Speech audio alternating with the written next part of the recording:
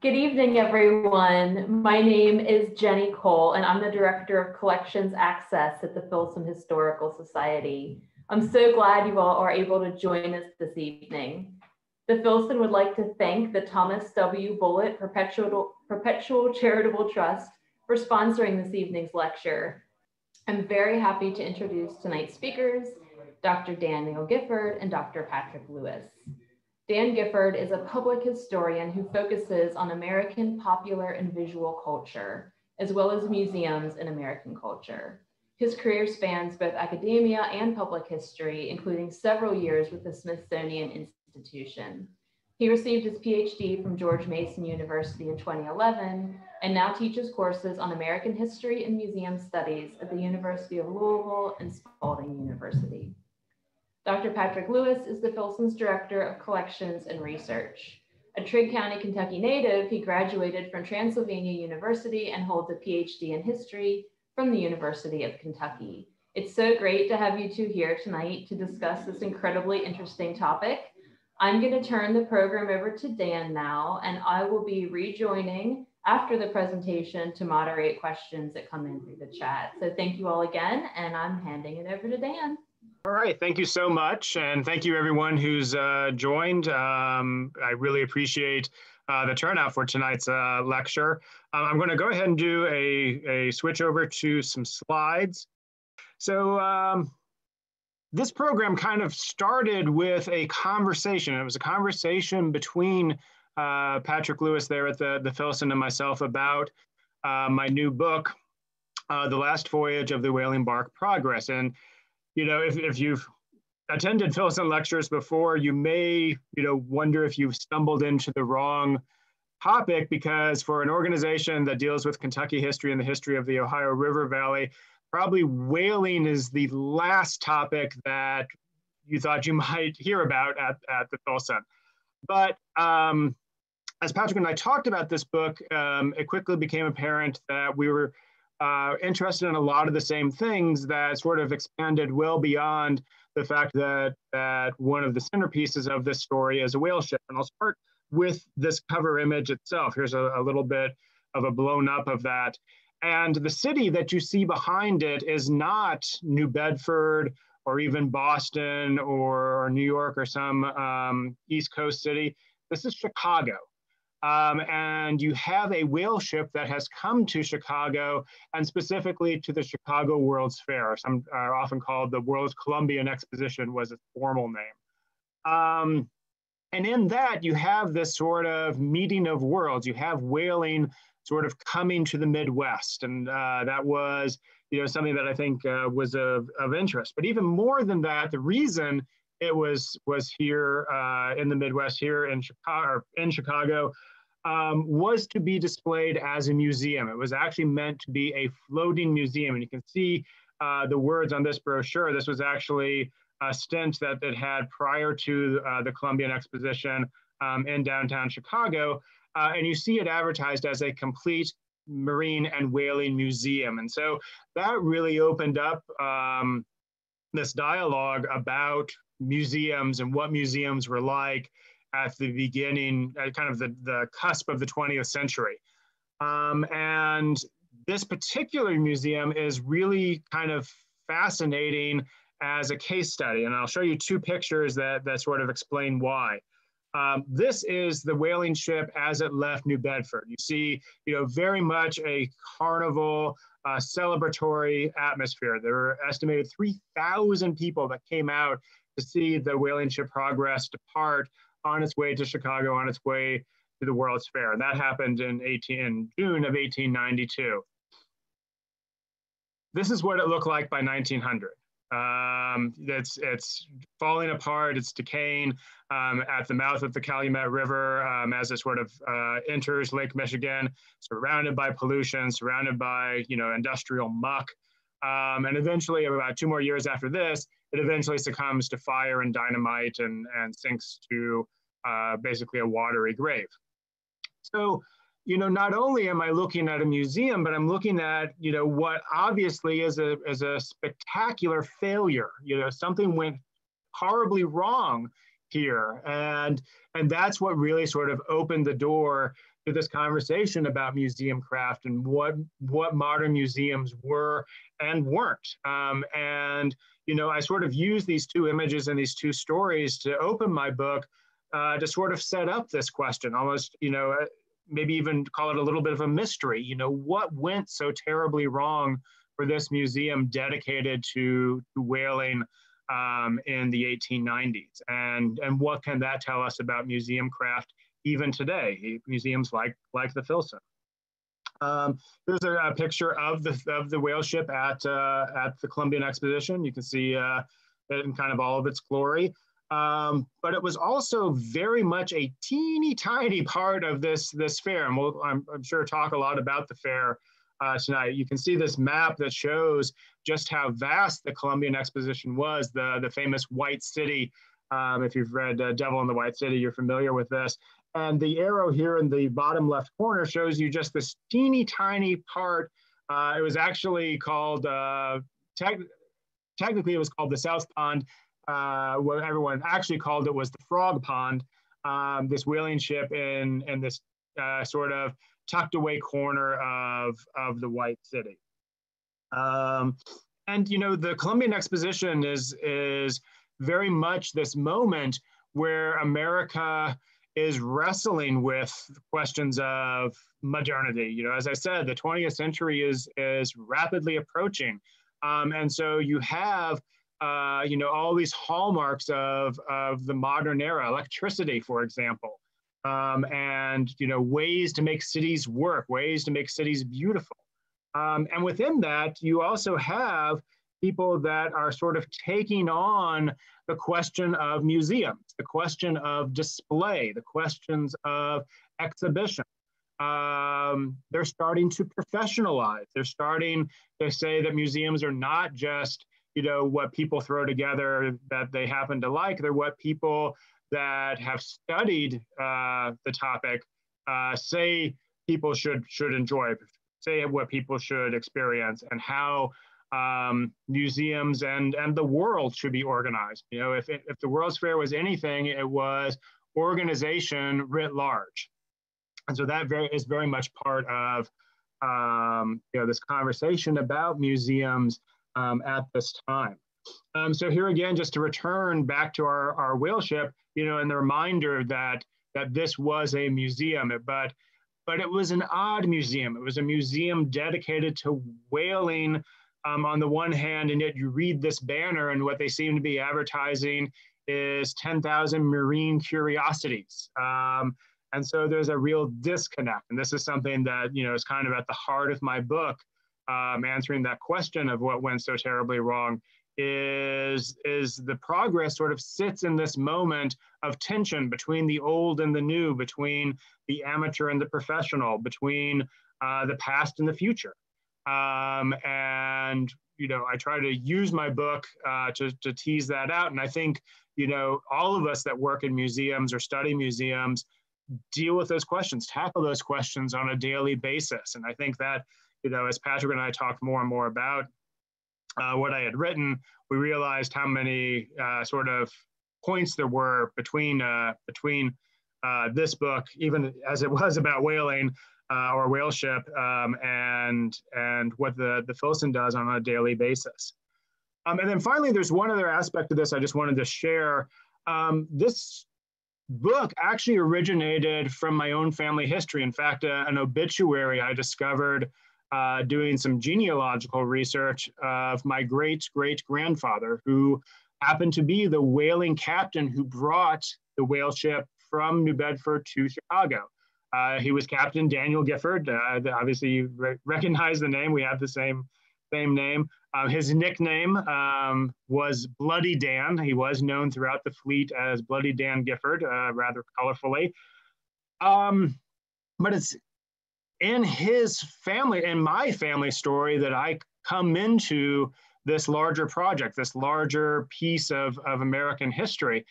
And that's unusual. I think a lot of professional historians and public historians, you know, are sort of pushed away from doing such a deeply personal, deeply familial topic. And certainly, there are good reasons for that, questions of objectivity. But I have to say, while I was writing this book, the Filson actually had an exhibit called Connecting the Dots, Exploring Your Family History. And I took a lot of inspiration from this particular exhibit back in 2018, I believe it was, that, telling family stories is important. And just because, I do this professionally and this book, is for, meant to be taken, at a professional level, didn't preclude me from still diving into a story that had roots in my own family. And I think in many ways, that family connection made me more empathetic to what I was seeing and what I was researching and what I was discovering. And so I just wanted to give a little bit of a shout out and a little bit of thanks to the Filson for this and for keeping my momentum going. So that's just a little bit of background. I wanted to sort of explain how this program sort of came about and how Patrick and I, started the conversation, and then quickly realized that this was a conversation that we wanted to make public, to make a public program, and to continue with y'all, and actually open it up towards the end to your question. So I think with that, I'll stop talking, and if Patrick wants to join, we'll begin that dialogue about these topics. Well, thanks so much, Dan. There I go. And really, I just wanted to pass along my compliments on the book. As you said, rooting these important themes in a family story is very compelling, and for me to do it inside this really fascinating case study of this ship, it really just sort of brought up to me so many lessons that I've learned the hard way or observed sort of friends and peer institutions learning the hard way in working in and around museums during my career. So I think it just really raises these questions in such an engaging way. I'd really recommend anybody who wants to understand sort of the mechanics of how we present the past and the challenges inherent in that, to give this a read, because it's very evocative. And then, as Dan said, I was very interested in this because of the Filson's connection to this event in Chicago, to this Columbian Exposition. Of course, our own Reuben Durrett leads Kentucky's delegation up to the fair, dragging along with him, artifacts out of his own collection and those of other Filson founders and other history-minded folks in Kentucky at the time, to sort of narrate this this heroic conquering of the first American West, which was very much the focus of the early Filson's interpretive efforts. Of course, bringing up Enid Yendel's statue of Daniel Boone, which now sits out in Cherokee Park, and then thinking about these fairs as moments of huge civic transformation, and as you said, Dan, as these celebrations of modernity at the end of the 19th century. Thinking about our own in Louisville, our Southern Exposition, which was a decade before the one in Chicago, but the transformations that wrought in this city, including, of course, sort of leading to the development of the neighborhood that is now Old Louisville and the Filson's home. Right? We live very much in the wake of one of these grand moments where Louisville and then later Chicago and the entire United States really sort of advertised its new coming out, its emergence from the era of the Civil War. And that's kind of where I wanted to start with you a little bit in thinking about modernity. The whaling is a dying industry at this time. Why do New Bedforders think that it's important that people understand this and send this to the fair? Yeah, and I think that's a really good point to maybe establish up front is, by the 1890s, whaling really is a dying industry. It's really kind of in its death throes. It's sort of golden age, had been, in the 1840s and 1850s. And as to why we have this instinct, I think it's a very human instinct. As I look at even kind of modern industries like coal and steel or manufacturing, maybe, we can argue if they're dying or not, but certainly they're in transformation. And when you see that transformation taking place, you want to, as a community, sort of memorialize that somehow. You want to capture that somehow. You want to preserve it. So I think New Bedford has that instinct and has that desire. But there's a double-edged sword in that. And I think, I start my book, I actually start much earlier than the ship leaving, once I sort of set up this dichotomy, I actually start, getting to this by going back to the 1850s, by actually going back to when New Bedford adopted the model or the motto, "We light the world," the idea of whale products providing light and generating light, powering lighthouses, whale oil, generating the light that ships sail by. And I think particularly in New Bedford's case, it was very easy to sort of take the importance of this industry, importance of this homegrown industry, and sort of keep elevating it almost to a religious level, almost to a sort of metaphysical level of importance. That once it's dying, once it's disappearing, leaves you maybe a little bit blindsided, maybe leaves you with blinders about the importance of the industry or how important it's going to be outside of your community. And so I think that's something that, I think a lot of curators, a lot of museums struggle with, is this question of, on the one hand, we agree with this idea of memorialization, of commemoration, of wanting to capture, this piece of the past before it's gone, before it's forgotten. That's kind of our job, is to make sure that these things aren't forgotten. But I think in New Bedford's case, one of the building blocks of this question, why did the museum fail, rests in the idea that they didn't really ever question how to present this outside of a community that knew it so well. How do you present it to a community, to the rest of the world, the rest of the nation, in a way that they'll care about and want to understand?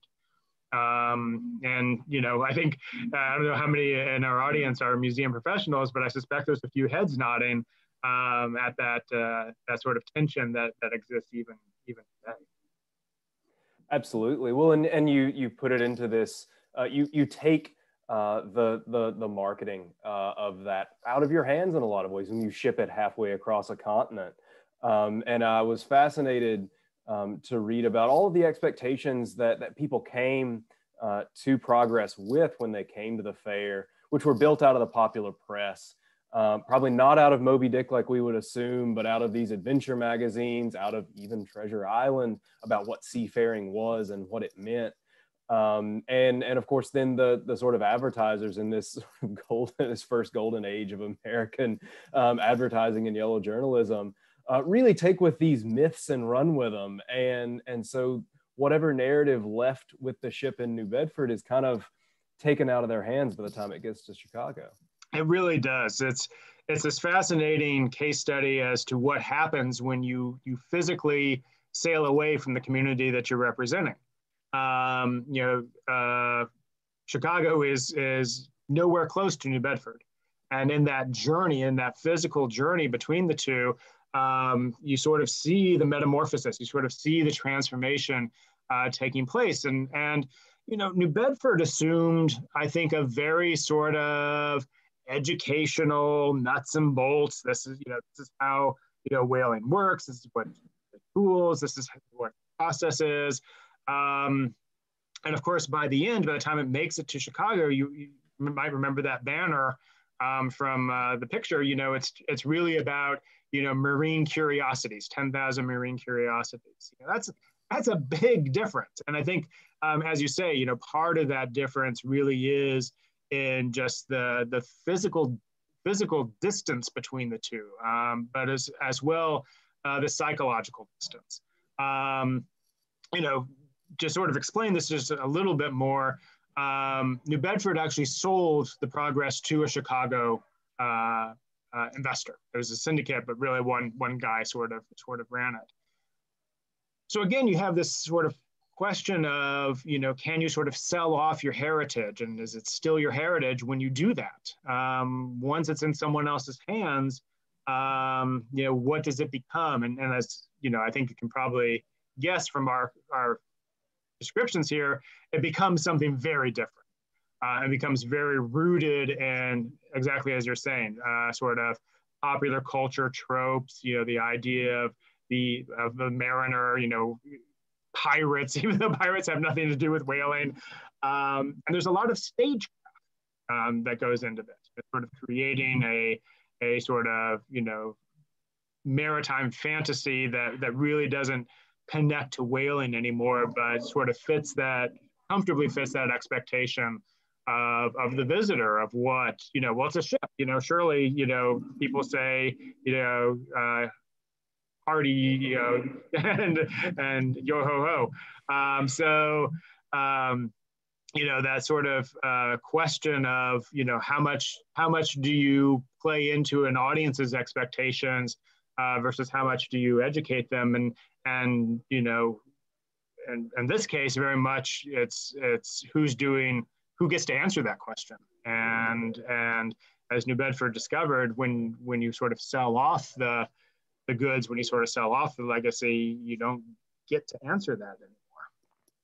Yeah, well, and I thought this was really fascinating. Of course, this isn't just a story that is happening on the Progress. It's happening all over the fairgrounds, right? It's happening as groups from all over the world have been imported, oftentimes by American promoters and businessmen who want to exoticize these foreign cultures and put them on display for people to walk by and see. And then these same, and it's Native American groups, it's groups from Africa and from Asia, really from everywhere, lose control of that representation of themselves. Mm-hmm. And it happens, all, as you say, it happens all throughout the fair, on multiple levels and in almost kind of insidious ways. Even the food that's served, claims to be, from these different ethnicities, but, it's very Americanized, something that if you've gotten into food history at all, you recognize as a common theme. What's really interesting about that sort of backwater corner that the Progress was in is it shared that sort of South Pond, that sort of with a lot of Native American displays. There were totem poles that were put there by the anthropology department. So, again, this sort of, catch-all, idea of on the one hand, wanting to organize the world in a very sort of hierarchical way, and yet, other things just being sort of thrown together, very much is at play here. Well, and I think this is really important time to recognize, again, the Filson's small role in this as Durrett comes up and bringing his train car's worth of artifacts of Daniel Boone and early pioneers, very much crafting his own narrative of what Kentucky is.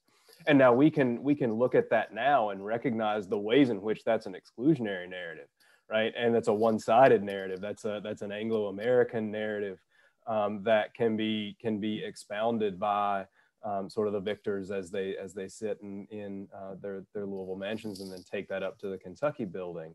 And that's a very different power dynamic than for and for all of these other groups who are there sort of on display with that interpretive control out of their hands.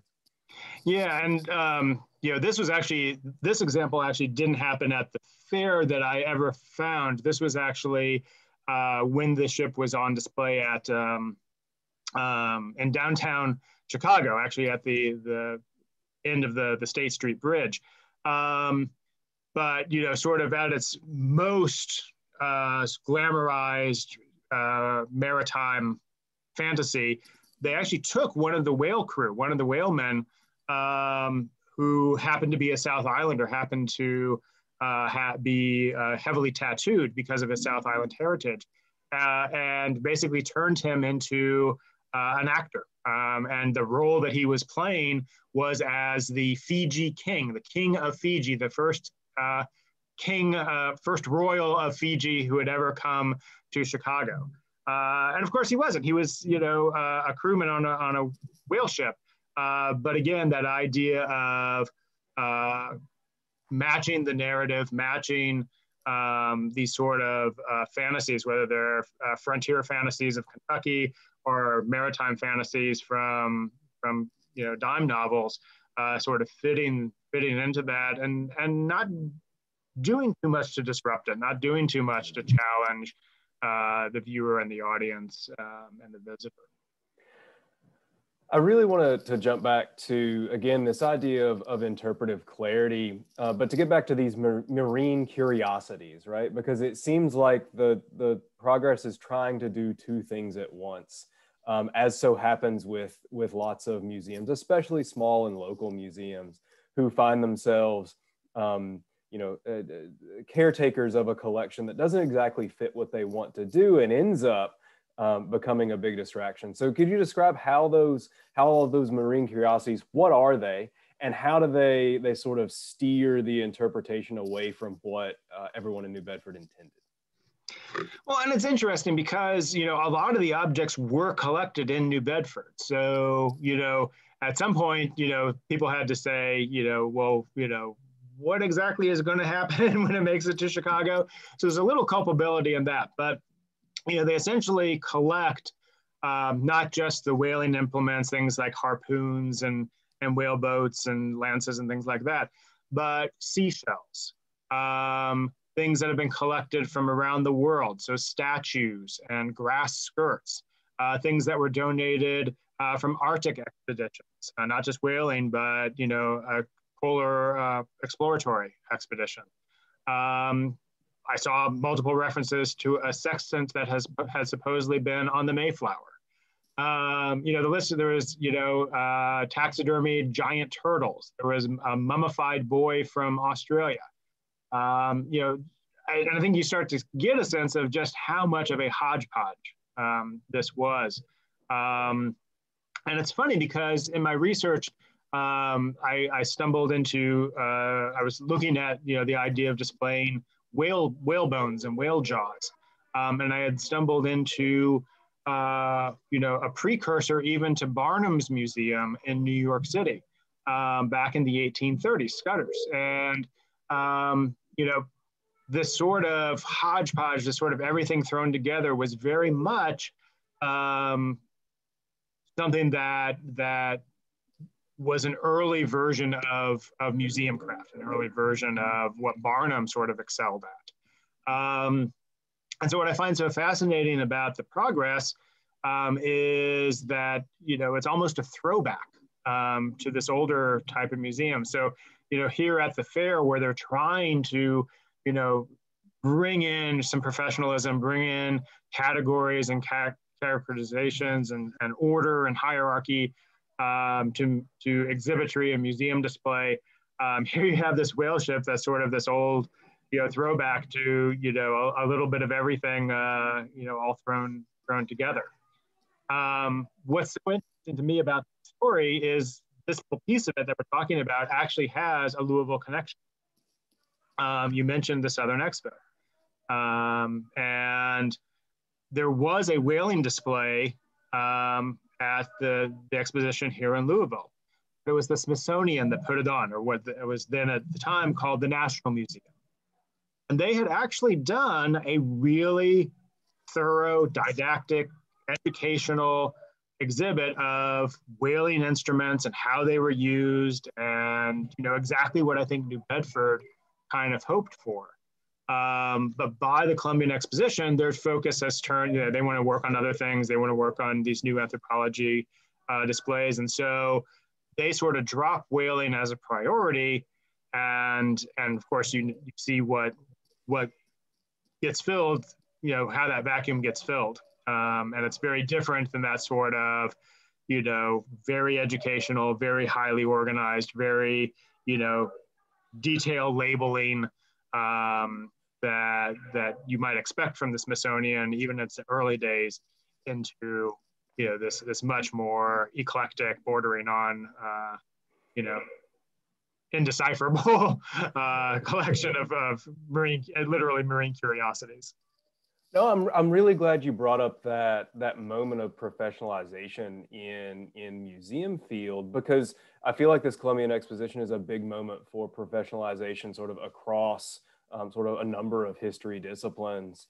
You know, we have at the same time, you have Reuben Durrett and Teddy Roosevelt going out there and sort of putting together their displays of this imagined American frontier. You have at the meeting of the American Historical Association, Frederick Jackson Turner delivering his frontier thesis lecture, marking this moment where a sort of a professoriate, a PhD holding professoriate sort of sets itself apart in doing sort of scientific, analytical, social science history from what they perceive as being this more sort of amateur collector, gentleman historian model that had come before. And very clearly the Smithsonian has taken that same professionalizing energy and put that into a lot of this anthropological work, which will then transition into their museums of natural history, et cetera, that are still on the mall. You can go see those collections,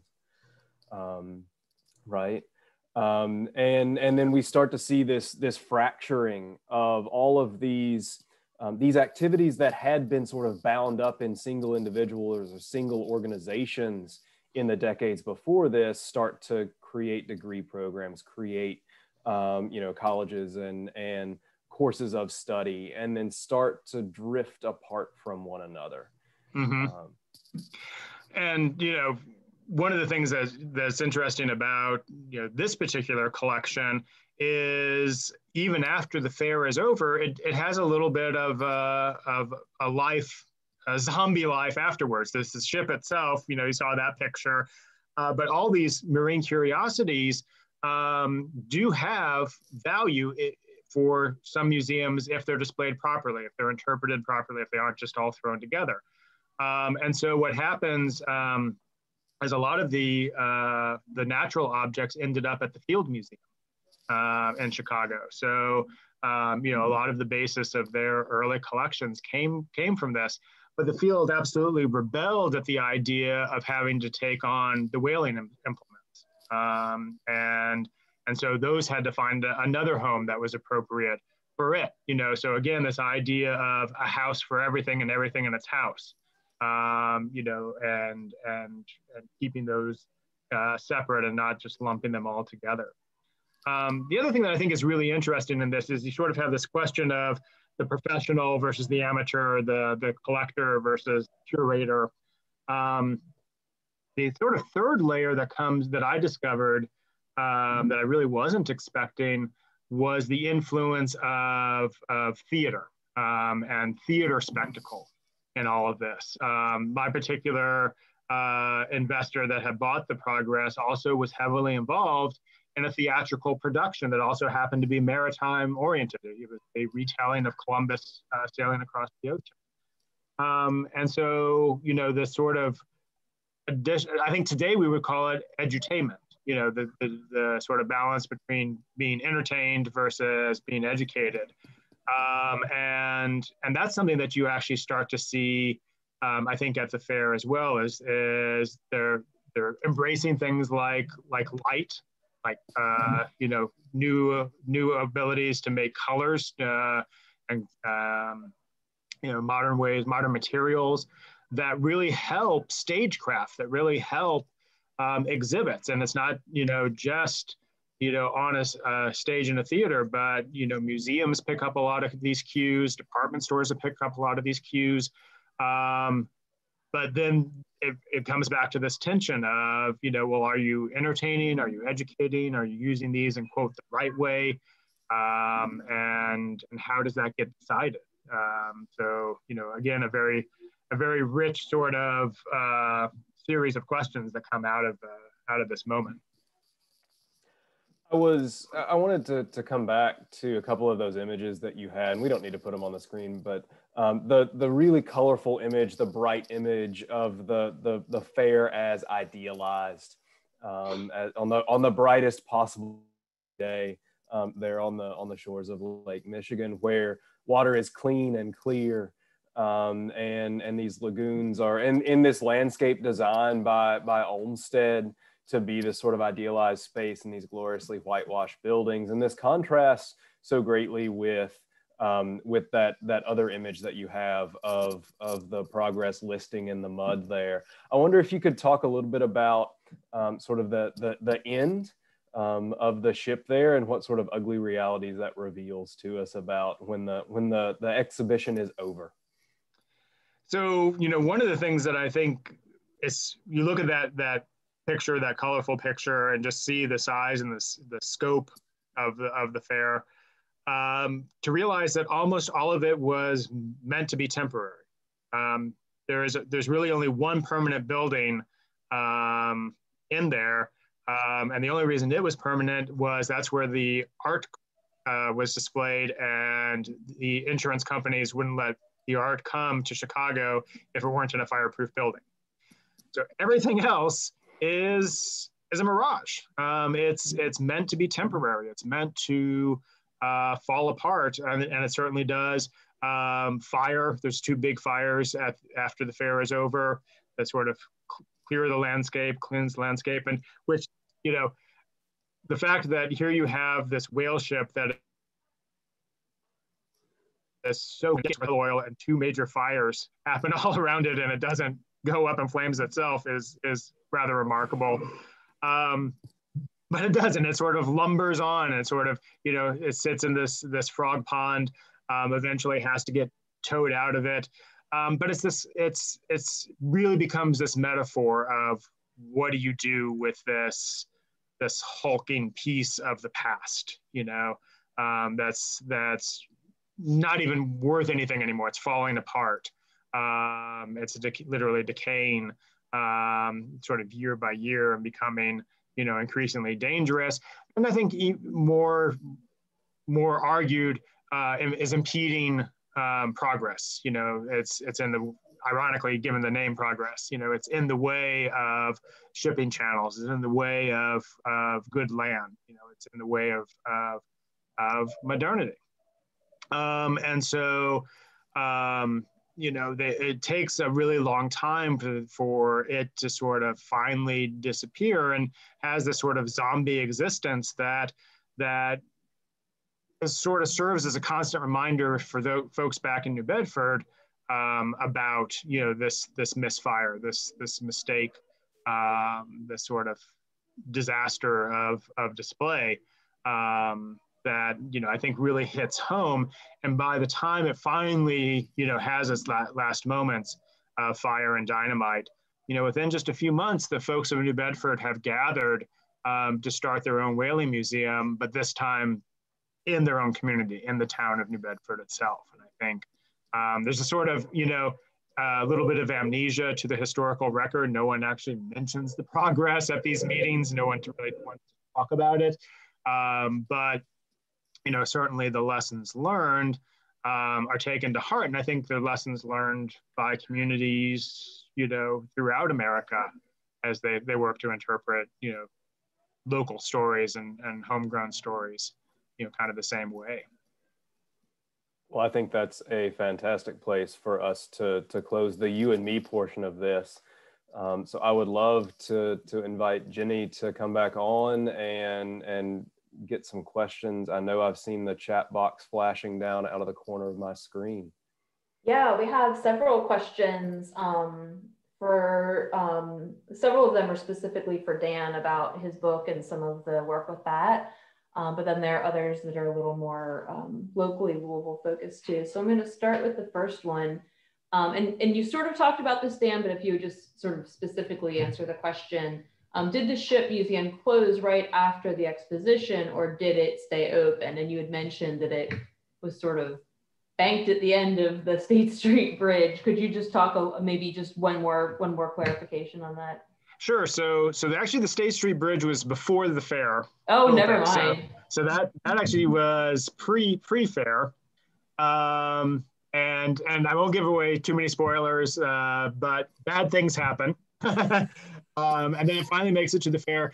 And bottom line, it's a huge financial disaster. It absolutely cost the investors, cost this particular Chicago coal baron. Actually he was actually a coal merchant, cost him everything. that he had put into it. It was just a huge financial disaster. So he pretty much walks away.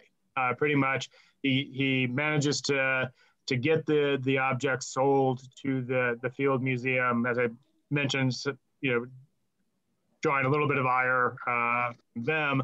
But the ship is pretty much abandoned, and so it takes many years and many attempts of people trying to figure out what to do with it, because he essentially had lost all of his money and just walked away from it to leave it behind. And again, I think we can appreciate that happening in communities up and down the Ohio River Valley. That these pieces of heritage cause bankruptcy, cause money to be lost, and people aren't interested in working with them anymore, and sort of have that instinct of walking away, and then what do you do with that? So I think even though this is a story from the 1890s, I think there's a lot of universality to some of what happened to the ship. That segues actually really nicely into another question, and I'm going out of order now, but I promise I'll get everybody's. That the Louisville Science Center, part of its collection, was originally the city's Natural History Museum, and it was in the basement of the Louisville Free Public Library. And so one of our guests tonight mentions that it doesn't seem like there's the same sort of interest, at least in Louisville, to promote the natural history of the region. So I know, from my millions of visits to the Science Center with my children, that there's sort of a corner that has some natural history and some artifacts in it, but it's certainly not the focus the way, say, the Cincinnati Museum Center has a whole natural history wing. And of course, we could mention plenty of other nationally known museums, but I'm not sure, Dan, if you or Patrick have any background or information on the transitioning of the Louisville's museums into the Science Center. Or if you have any information on that or not. It's not something I know a ton about, but I do think this question, the way I phrased it before, is a home for everything and everything in its home, and it does create this sort of question of is there a place for everything? Is there a house for each field and each topic, and how do we find that?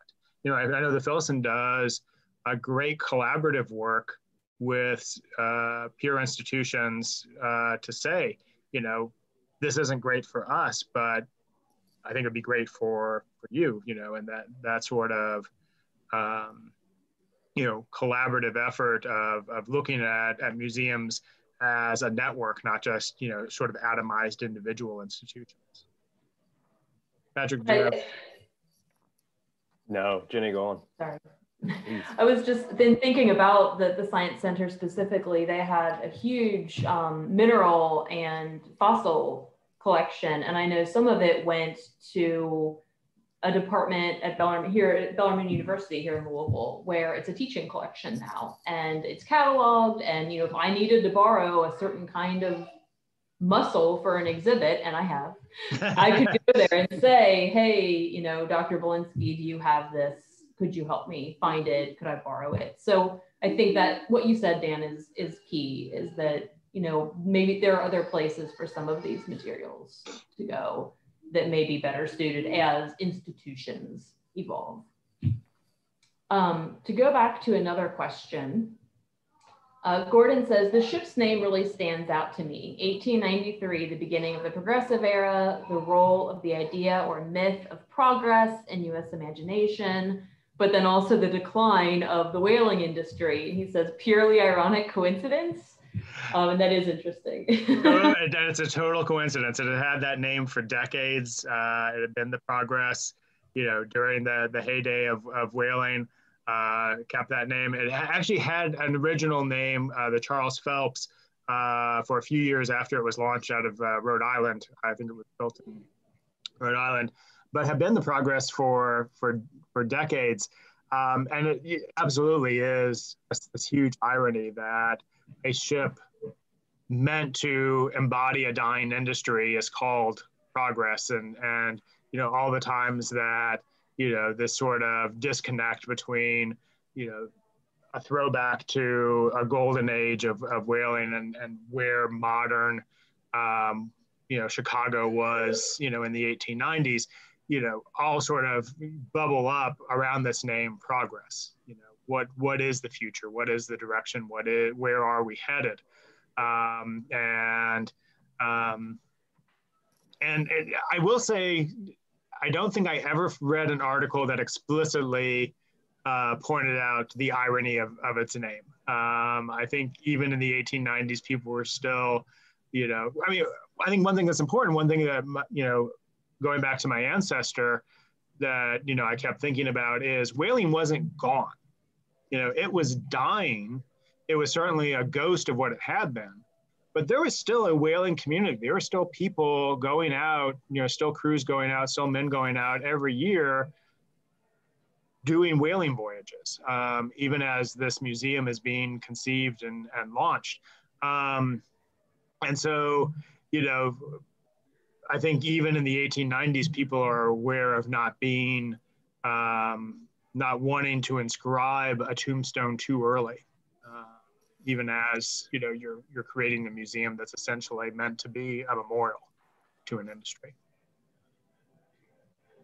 One more specific question about the progress from Dennis, who asks about a bark. A bark is a type of ship, is that correct?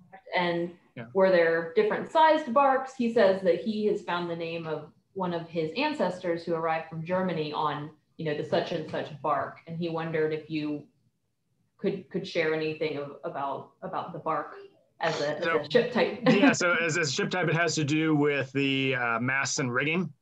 So it has to do with how the sails are done. Most whale ships were barks, but not all of them were. And in fact, one of the things that was really interesting in this particular story is the Progress wasn't the original ship that was going to go to Chicago. It was actually a schooner, which is a different type of ship, but had been used for whaling. And one of the reasons it got nixed is everyone thought it was too small. No one believed that it was a whale ship. And so the bark was definitely a bigger ship that sort of, again, going to the conversation Patrick and I were having that you were asking me about, fitting these sort of mental images, fitting these tropes, fitting these sort of pop culture references. One of those is, the ship needs to look the part. And so the poor guy that had the schooner that thought his ship was going to be bought and sent to Chicago ends up on the losing end. Partly because it didn't seem like it fit what people thought it should in their imaginations. One more question about the Progress. Emma Johansson, who I think Dan, and is a great intern here at the Filson, asks about the limitations of a museum on the water and how that might have affected the Progress's run, and the fact that it was in essence a moving museum that was part of the spectacle, but also part of its downfall. I think definitely, and actually there was a really astute reporter somewhere along the way at one of its stops, because it made multiple stops on its way to Chicago and cities like Detroit and Buffalo and Montreal. And one of those along the way said, it's a real shame that they can't put it in a tent, because once you see it, once you stand on the dock and see this, massive whale ship, it's kind of like, okay, I've seen it. Do I really need to pay a quarter, which is about the equivalent of, a full price movie ticket today. Do they really need to pay to go on board and do all this museum stuff? And so, the idea that it was, on the water, that you could walk up to it without having to pay anything, that you could sort of see its spectacle, was definitely a detriment. I think a lot of people were very content to walk by and keep that quarter in their pocket. And so that definitely stood out to me. At the other end of the spectrum, maybe it would have been better if people could have gone out on it, if it actually had been of a museum that you could actually, take an excursion on. You bought a ticket, went out and came back. As it was anchored in this pond with all these bridges built around it. It actually had to go to the fair really early because they had to build the fair around it. They wouldn't have been able to get it in otherwise. So it just kind of sits there. And so you also lose that magic of, well, what would it be like to sail? What would it be like to go out on the water? What would it be like to chase whales? Because it's just essentially, sitting in the frog pond, and that sort of takes away the magic as well. We've got one last question in the chat, and it's from Dick, and he asks, what is the psychology or the mindset of a founder of a museum like this? And I think, Dan, you should definitely talk about it a little bit, but I think, Patrick, I want to hear you talk about Reuben Durrett too. So, okay, Patrick, you get to talk first because Dan needs to. Oh, do I? All right. Well, no, I think for Durrett, there's a really fantastic article in Ohio Valley History from about 10 years ago by Jacob Lee, a Filson alum, who I think sort of wrote some of the defense about Durrett.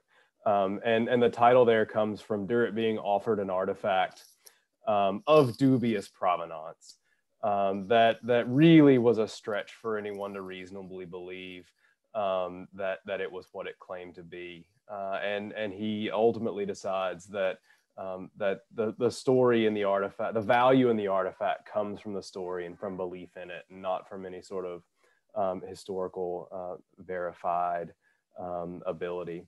But he's also part of this this moment of American progress in a very different sense than the way we think about it, of imperialism, and he's buddy with TR, who believe that they're capturing the history of a moment that foretold their own, as America will roll on to overseas empire with the war with Spain in a few years. That this push over the mountains was the embodiment of the American spirit, and that they were doing everything they could to capture that as they understood it and preserve it at a moment where they recognize that the world is changing and that could be lost. And so in that fear of losing, what they believe to be the driving sort of soul of America, they were willing to fudge the details maybe a little bit to tell a better story and have a more greater impact on the future. And while we can disagree with certainly with their curatorial methods, but also with their interpretation, I think that recognition of the value of the past to inspiring the present and the future, and keeping the past in mind as we shape the world we want to see in the world, is something that's pretty valuable, and we can hang on to that piece at least. Yeah. As for the progress, I think it depends on who you view as the founder.